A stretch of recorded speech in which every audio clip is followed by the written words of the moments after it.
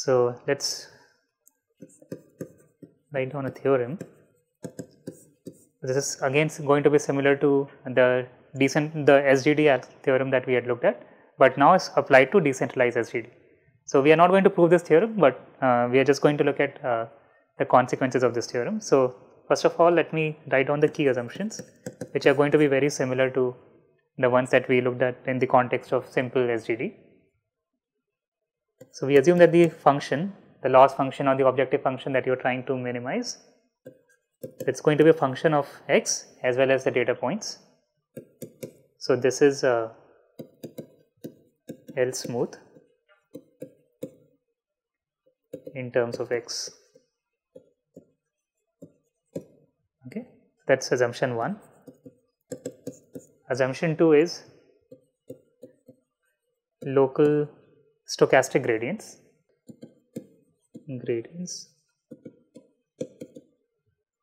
are unbiased and have bounded variance.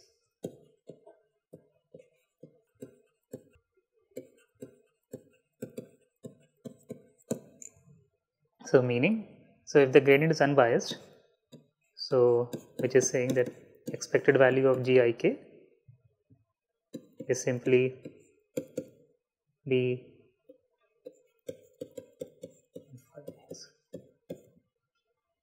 and for bounded variance we have GIK minus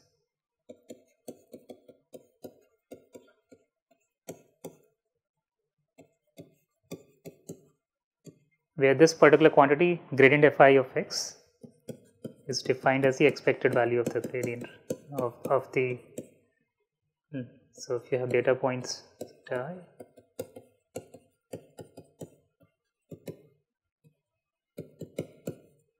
okay. So you have an unbiased estimator. So stochastic gradients are basically unbiased, and the gradients essentially they have bounded variance. Okay, so this is assumption 2.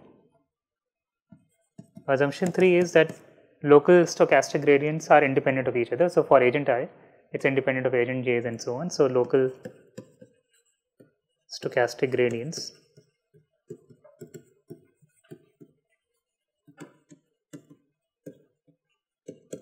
are independent of each other.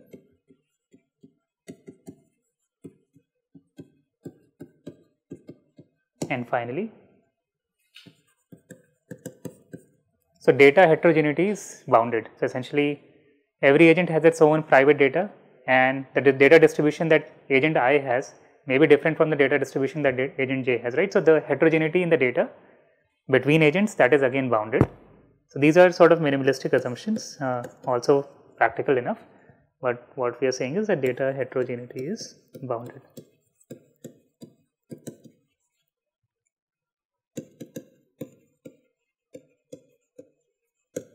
So that means 1 over n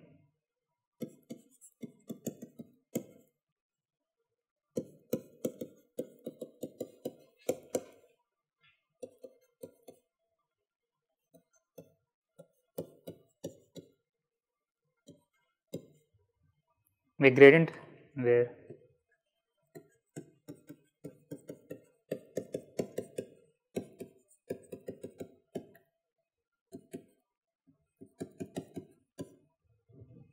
okay. So this is the boundedness on the data heterogeneity. So essentially, if you have IID samples, if data is IID, then B is going to be 0 essentially. But for non-IID, when the data is heterogeneous, then you are going to have some non-zero. So B is equal to 0 if you have IID setting. So then under the above assumptions,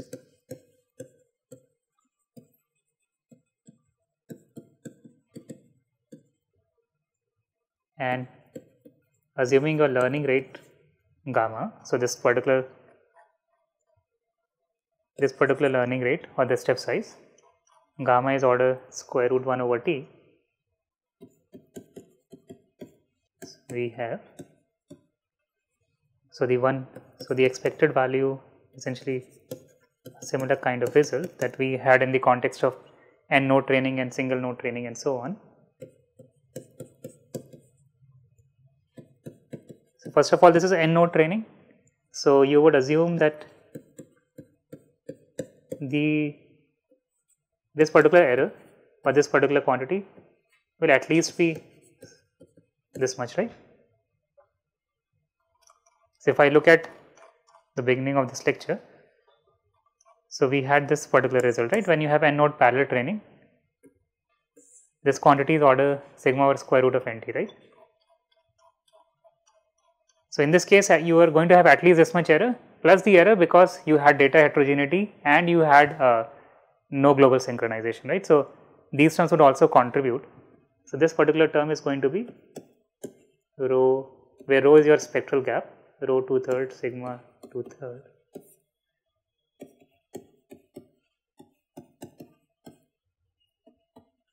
plus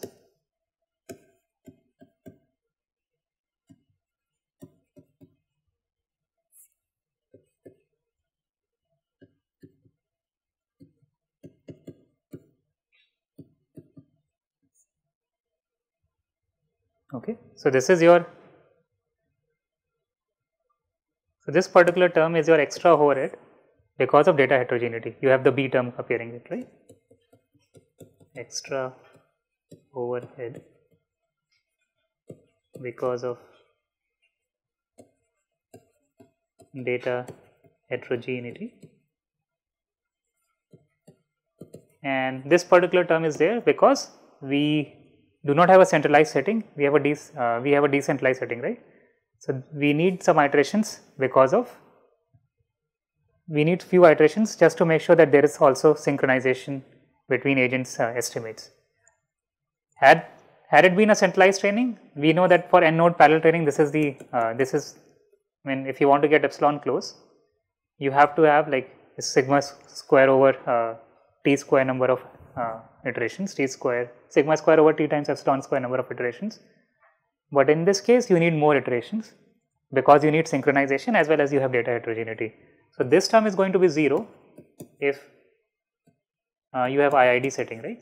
If there is no data heterogeneity, then you have, this term is going to be 0, but this particular term is still going to be there with decentralized SGD, and it's entirely related to not having access to a globally synchronized estimate x. Okay. So let's say we look at this example of MNIST one, right? So let's say we are trying to classify images of cats, dogs, and tigers, and let's say two of us are the two agents or two workers. I have all the cats images and you have the images of dogs and tigers. So the kind of data distribution that you have is entirely different from the kind of data distribution that I have, right? So it's heterogeneous data. Had it been the case that you have one, like let's say half of the cat images, half of the dog images, and half of the tiger images, and likewise if that had been the case with me as well, then our data is kind of homogeneous, right? But in like if you have entirely like, I mean, this would be the extreme case that I have all the cat images and you have all the dogs and tiger images to work with. So we would end up training very different neural networks had it not been the case that, right?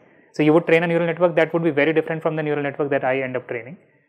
But because we are also exchanging information on the current weights, we are actually trying to train a neural network that works for all kinds of images and not just the images that you have or the images that I have, right? So that is where the data heterogeneity role part is important. What? Right. So this is the definition, exactly. This is the definition of the heterogeneity being bounded. So it is like, so if you look at the average of all the gradients, so this gradient of f of x is basically the average of all the gradients. So this has a bounded variance. So that is the mathematical definition of when I say data heterogeneity is bounded. Yeah, B is the bound. Just like we are using sigma as the bound for the bounded variance. So for the bounded variance, just like we are using sigma for each agent, this is across agent how the gradients are going to be having a bounded variance. Okay. So, let us say consider this setting when the data is IID.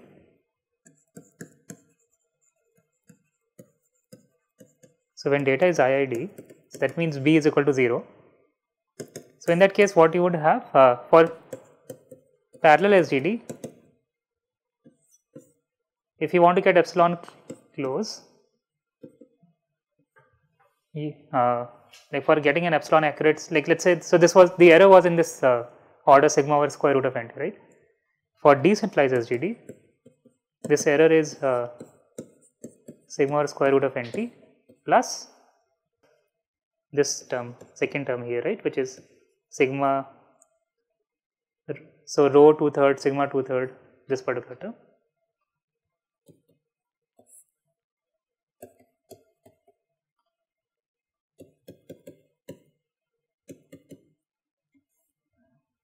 Okay. So, we have this extra iteration that we need to perform in order to make sure that the error is in the same range for the two algorithms, right. So, if we want to get epsilon close, then we would have to perform these extra iterations, and that is what we call as transient iterations. So, let me write this down, transient iterations. So, this is the number of iterations. So, what happens when in this particular case, what happens as t goes to infinity? So, this particular term compared to this term, so you know this is 1 over square root of t, right, and this is going to dominate this particular term as t starts becoming very large. So, as t goes to infinity, then you would have parallel SGD and decentralized SGD kind of matching up, but then for fixed t, for a finite t, you would have I mean you would not have that case, right. So, the number of so essentially you would get a linear speed up. So, we know that parallel SGD has linear speed up, right, which is to say that so we just wrote this here. So, parallel SGD has linear speed up because the number of iterations required to get epsilon close is like 1 over n.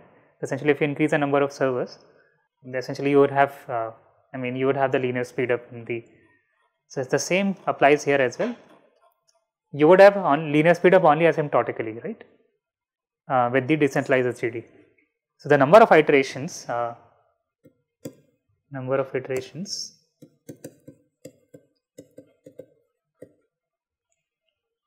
before decentralized SGD achieves linear speed up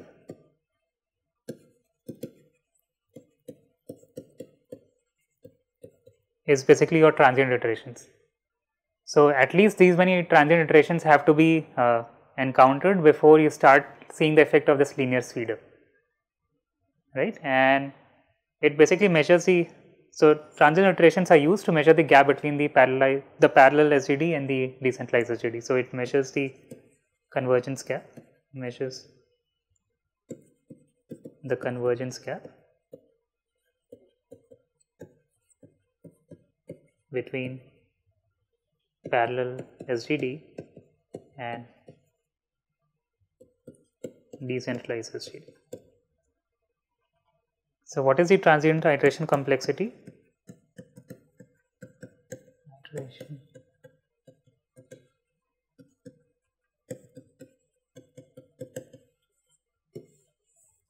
So, when you have IID data,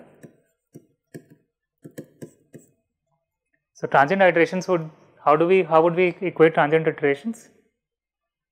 We want to get in this regime when this term starts dominating this particular term, right. So, if you want to get the transient iteration for IID data, that means sigma over square root of nt, this should be greater than or equal to the other term, which is rho 2/3 sigma 2/3 t 2/3 and 1 minus rho 1/3. So, this basically gives you a transient iteration complexity of order rho to the 4 n cube upon 1 minus rho square. So, after these many iterations is when you can start seeing the effect of linear speed up due to decentralized SGD. Okay. So this is this is obtained by just equating these two terms. What is the case when you have non-ID data? How would we compute this?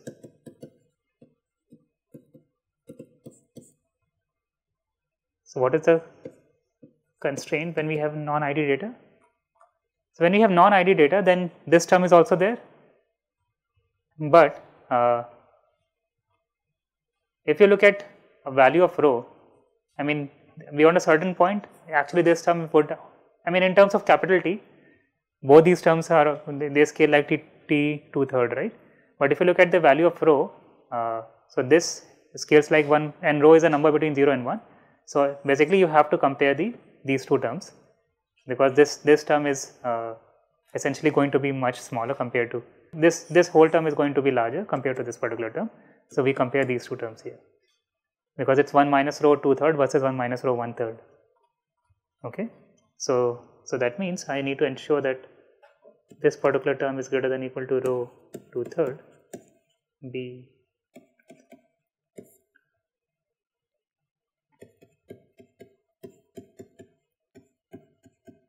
And this gives you a transient iteration complexity of order rho 4 and q 1 minus rho to the power 4.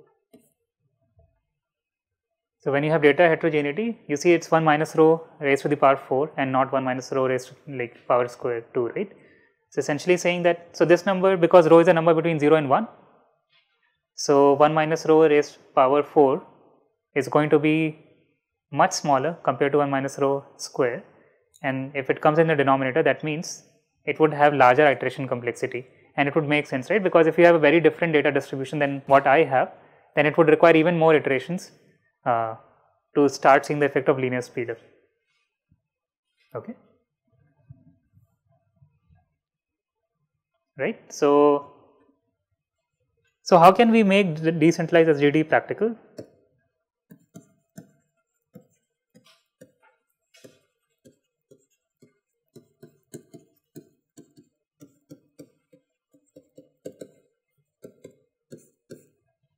So what do we need to do, like based on what you have seen so far? One is when it is under our control, let's say we are the one who are distributing the data across agents, so then we have to make sure the data is IID, right, or close to IID. So that is, I mean that may not always be the case. Let's say you have your own private data to start with, then we have no control, but when you have control on the data distribution, then we have to ensure that removing data heterogeneity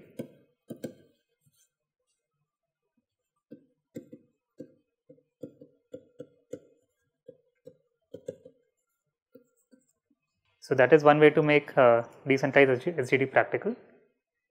The other thing is we want to optimize with respect to rho here, right? And it turns out, and when we say this, when we said that we want to find the optimal topology, so rho depends on the topology that you are going to be working with. And when we said that we want to find out so there are two things that we are trying to optimize. One is that per iteration complexity. Essentially, when I say per iteration complexity, you do not want to have a very large degree, right? So we want to optimize that, and we want to optimize this transient iteration complexity, which is basically want to ensure that decentralized SGD is practical. That is, after like fewer number of iterations, you start seeing the effect of this linear speedup, right? So essentially, we have to optimize this rho value, and it turns out that the static something like, so it's a very recent paper which shows that static exponential graphs are probably efficient. Well, this may not be the optimal topology per se, but this is optimal when you compare it against all popularly known topologies like ring graph, star graph, grid graph, complete graph, and line graph, and so on. So among all the commonly known topologies, something like static exponential graphs are probably efficient. So what are static exponential graphs? So let's say you have 6 nodes.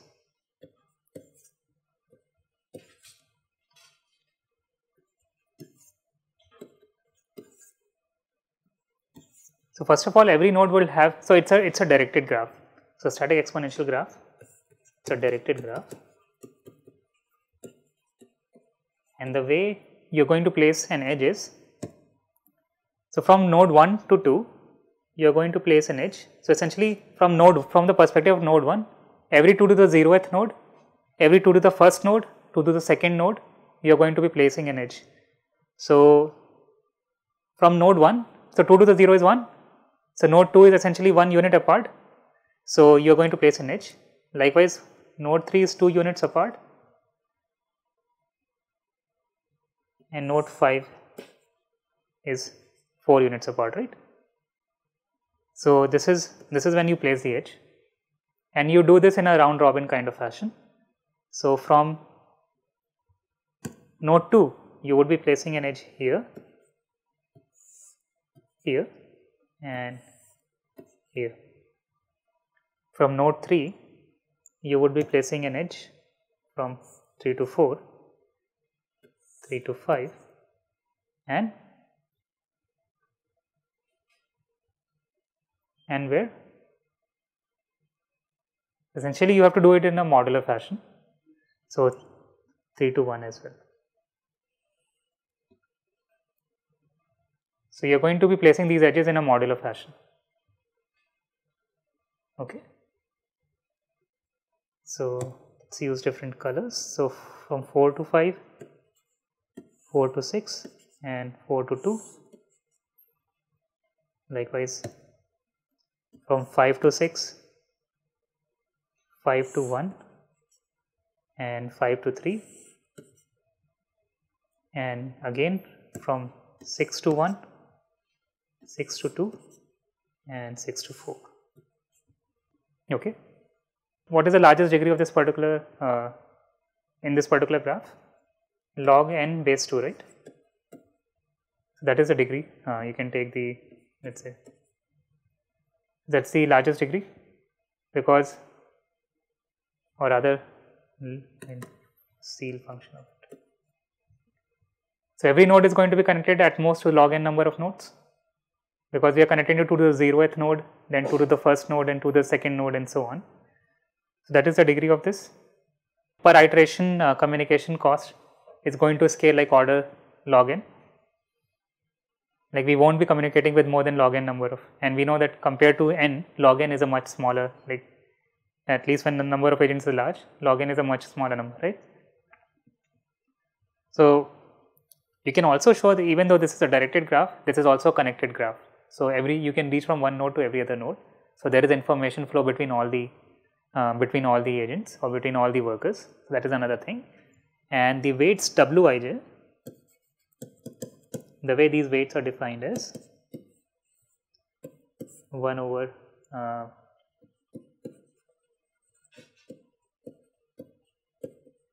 plus 1 if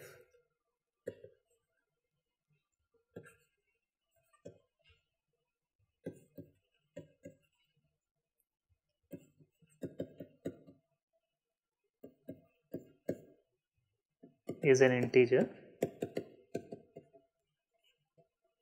or I equal to j and it's 0 else. This is going to be a, that's why I said this is going to be a directed graph, as you can also see from here. So one is like one can exchange information with 2, but 2 cannot exchange information with 1, as you can see from this particular graph, right? So this is your static exponential graph with 6 nodes.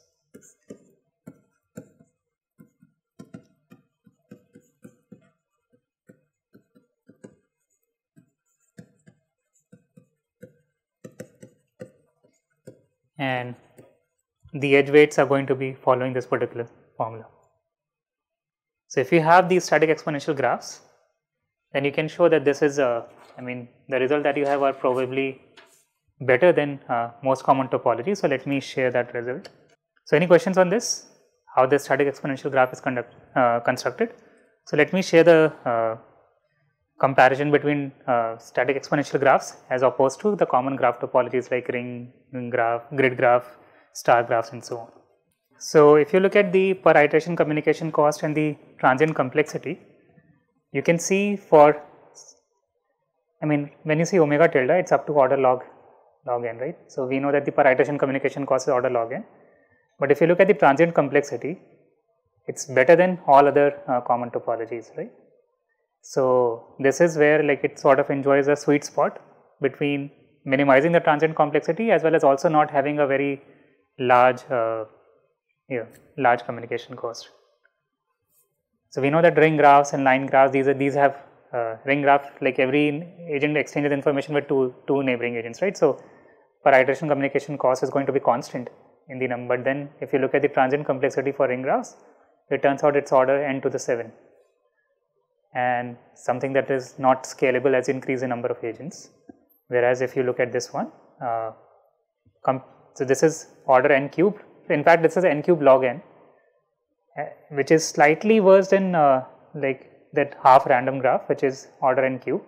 But then if you look at the per iteration communication cost for this particular graph, this is order n, right? Whereas for static exponential graph, this is order log n. So that is particularly attractive about this. Okay. So this pretty much sums up the discussion that we like, at least on distributed optimization. There's one more interesting thing that I wanted to show, and this is on.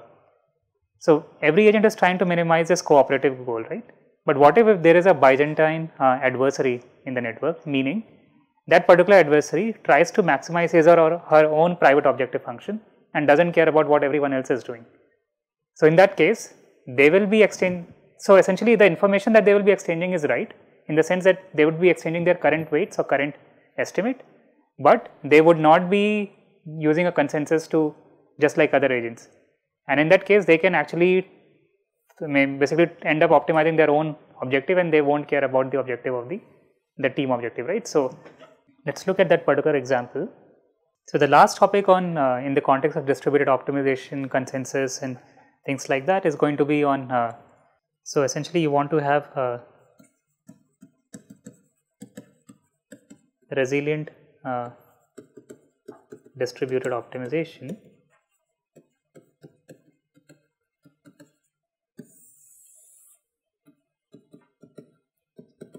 in presence of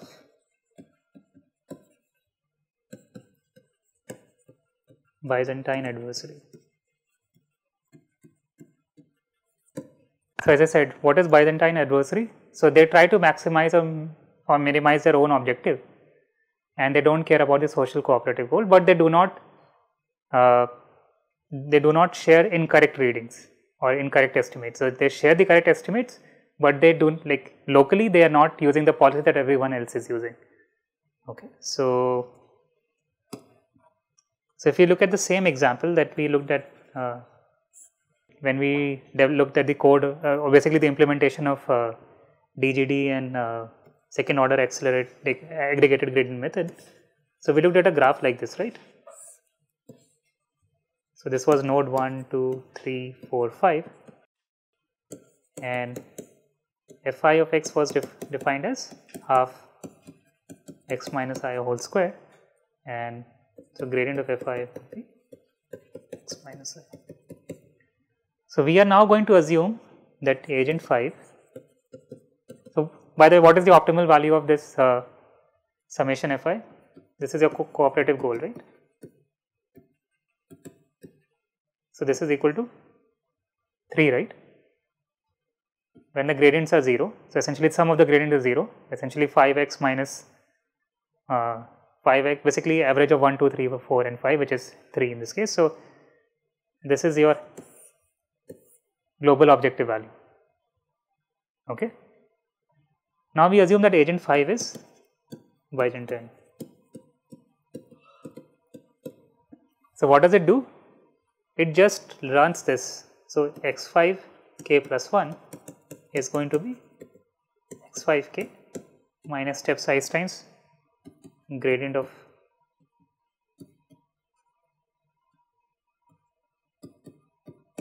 so that's all it's going to do. So it just cares about minimizing its own objective, and it doesn't care about what everyone else is doing in the network. While everyone else is in the network is essentially running this DGD algorithm. So every other agent in the network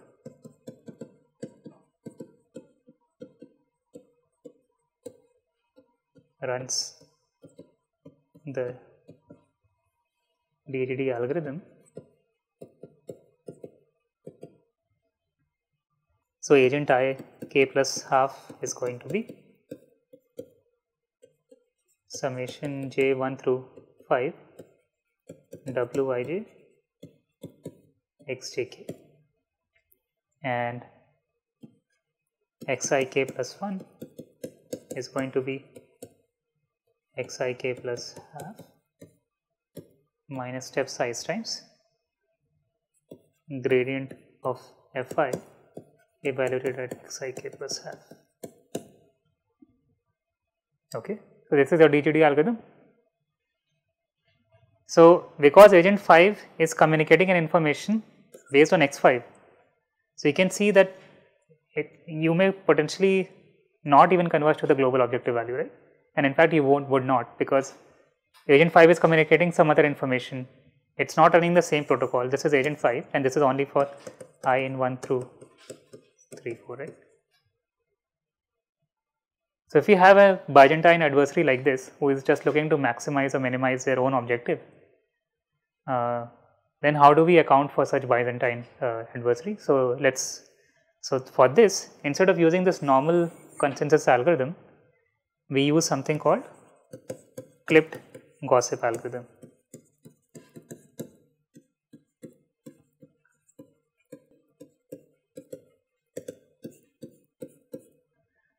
So in clipped gossip, so let's first define the clip function. So you have, let's say, a vector z and a constant tau. So the clip function is defined as minimum of 1 comma tau over norm of z times z. This is the clip function. Okay. So agent I, what it would do is it would run this xik plus half. It's going to be summation j1 through 5 wij times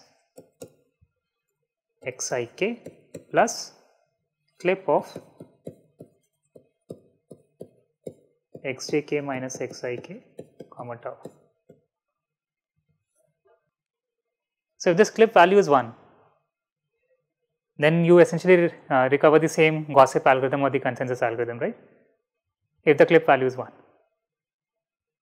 But what we are saying is that, so by using a small value of tau, what we are saying is that I am going to rely on my difference a lot, on my estimate a lot, and I am going to pay smaller attention to your, like the difference from the difference of my estimate to the difference of your estimate. Essentially this difference xj minus xi. So for the other agents that are cooperating, this difference is essentially going to be somewhat smaller in value, right? So then in that case, you would have one to be this to be activated. But if this difference is going to be large, then you would see that this difference, this quantity becomes activated, and this is going to be the case for the Byzantine adversary, right? That this particular value is going to be activated, and that's how you are going to be robust to what they are essentially proposing. So let's look at the implementation of this clipped gossip on the same example, this particular example, and see how having a clipped gossip actually helps with. So no one knows who the Byzantine adversary is, by the way, right? No one knows who the Byzantine adversary is. They are just exchanging information with the neighbors, and they are running this clipped gossip algorithm. That's it. So depending on the value difference, I mean this algorithm or this gossip algorithm would either take 1 or tau or z norm z times this z. Even the agent 5 in this case will also run this. No, agent 5 won't. Agent 5 is just running this because agent 5 wants to maximize or optimize his or her own objective, right? So agent 5 doesn't care about what everyone else is doing. So even though everyone is supposed to work towards a social or a cooperative goal, there is an Byzantine adversary who just wants to optimize their own objective.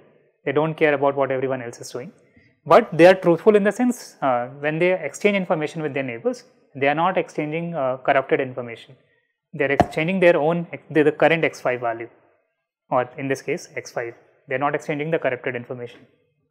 Okay. So is the setup clear to everyone? So let's look at the implementation and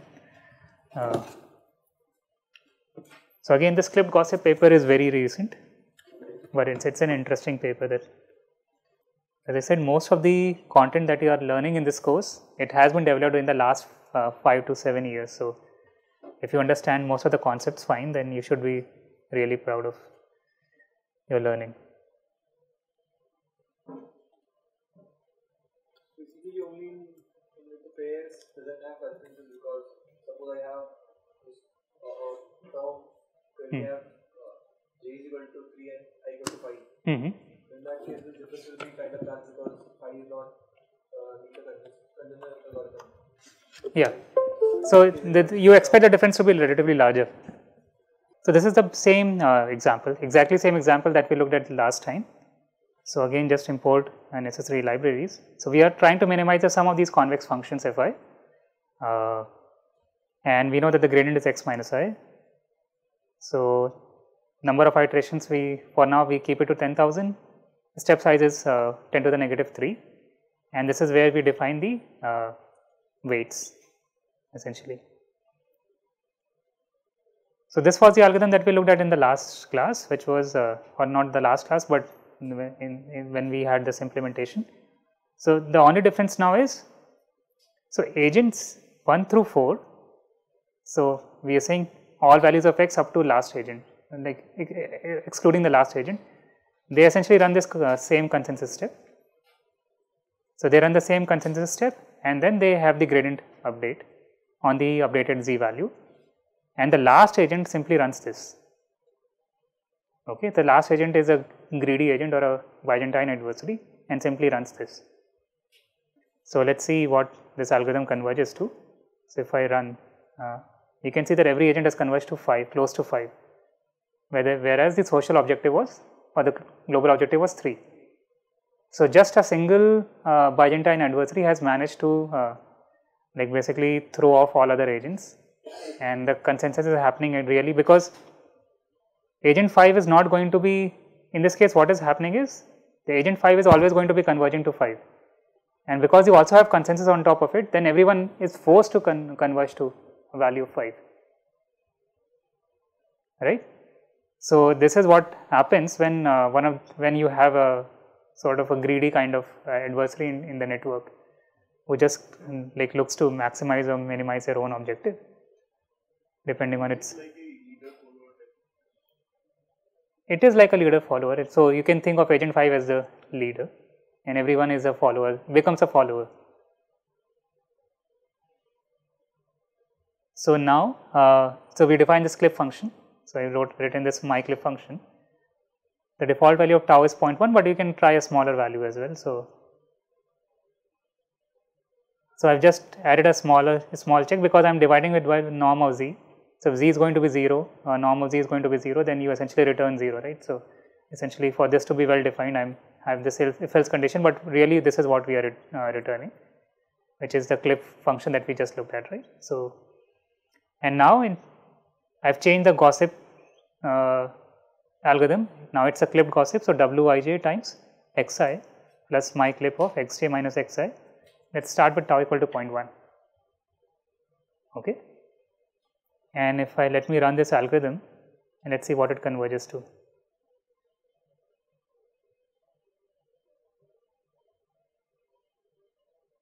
Yeah. So you can see that still everyone still has converged to that 5 value, even though you expect them to converge, at least perform slightly differently, and that is because we have used a relatively large value of tau. So if we really want to make sure that the agents, they are able to reject the adversarial agent's behavior or account for adversarial agent behavior, so you can actually run with a smaller tau. And once I do that and run this again, you can see every other agent has now converged to 3, and agent 5 is anyway supposed to converge to 5. So even in presence of adversary, you can still try to minimize the social or the cooperative goal using this clipped gossip. Okay.